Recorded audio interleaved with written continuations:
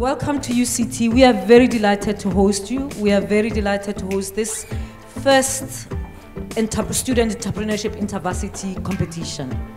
And we are glad that it's happening at UCT because we believe in entrepreneurship. We believe that entrepreneurship is important in a space such as ours in universities. To everyone who will be walking the stage, congratulations for getting it here and all the best for tonight. We have 4 universities going against each other. It will be Stellenbosch, UWC, CPUT and UCT.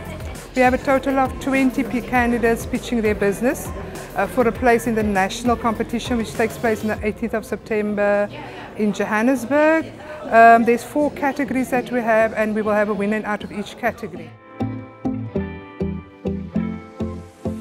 So the judges are looking really about innovative ideas. It's what is new, what is helping South Africa, what is changing the world, or what is changing the way people look at things, social impact, business, technology, general ideation phases. Those are the type of things that people are looking at, and it's all about is sustainability and growth of the youth, and just make sure that outside of this environment people can actually build business, sustainable business, and also make sure that they can employ other people as well.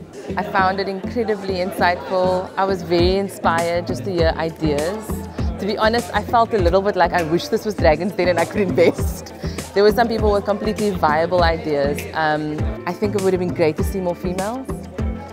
But I'm also just honoured to be here, to be able to judge and to be able to be in this position as a female myself in business. It's a sneaker and shoe washing company. We are online based. It was founded by Mr. Mangoma Mdamba and myself, with the aim of employing young people who have been in conflict with the law. I'm the founder and CEO of Zayo, which is a platform that gamifies a person's journey to become a software developer. And once they've gone through our journey, we place them on practical projects, so they work for actual companies. Then we help them get recruited at the end of their learning journey. My business is called DVM Designs, and in essence we're developing our own unique locally manufactured additive manufacturing technologies, otherwise known as 3D printers. And my business idea is called LoveView, which is a scientific online simulator.